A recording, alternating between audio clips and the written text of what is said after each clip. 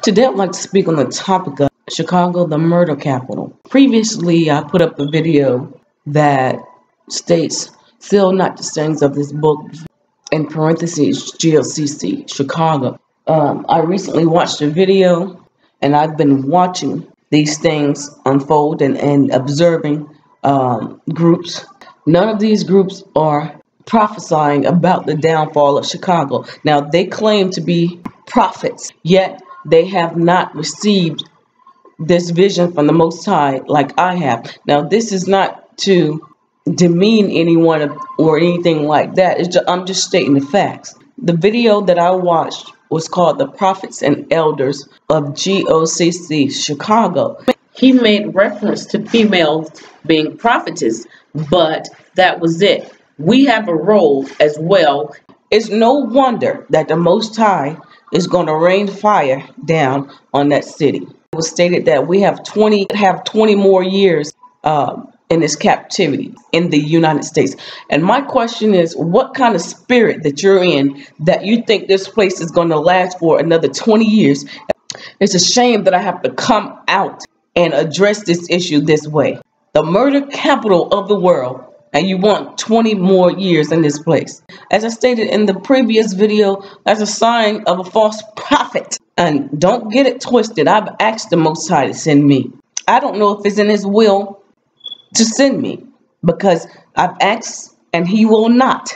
I've been sent to other places, but he will not send me. So GOCC Chicago needs to get together. And nevertheless, all of you claim that America is Mystery Babylon, and the Revelations clearly states that she's a city that sits on hills, and it's a beast that carries her. America is the beast that's going to receive the same judgment. And if you want to play semantics, it says come out of the midst of her. What is the midst of America? It's the heartland. Isn't Chicago the heartland? You want to play semantics? Then play semantics. It's not time to be playing semantics when judgment is at the door.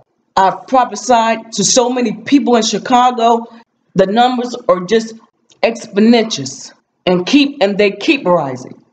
So I can understand why the Most High doesn't really need me to stand there. But I told him, if push comes to shove before it happens, and it's even at the door that it's going to happen, then send me. Send me, I'll do it. A lot of you are going to perish for jealousy, envy, and loving your captivity. And I think it's time that I start asking the Most High for a little bit of prelude to judgment for the Windy City. How about that? But the time is at hand. But I think that it's time that I ask for a pre-judgment wake-up sign. Do you seek a sign, O ye adulterous and murderous generation? The children of Israel always seek a sign. He gave you the scriptures. Sign in the sun and the moon, and the stars of heaven shall be shaken. GOCC Chicago, get up off your behind and tell these people to come out of that place. Because I've had the opportunity of telling people and prophesying, and they have left that city.